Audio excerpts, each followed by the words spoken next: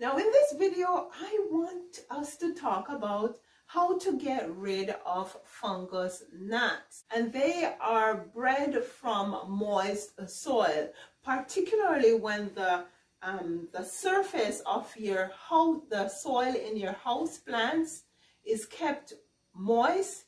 That's when you run the risk of breeding lots of fungus gnats.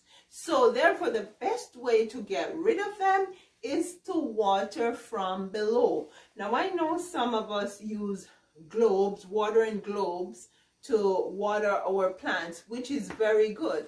But another thing you can do is to just use bottles that come from your kitchen. A wine bottle will do, a bottle that had oil or vinegar. Just make sure that they have a neck, because what you'll do is you'll fill them up and then you turn them upside down and kind of just work them down into the soil, just like I did right here with this bottle.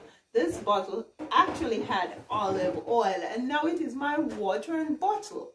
And not only does it water from below, so the surface of the soil is kept dry, it feeds the plant roots down below to help them to thrive.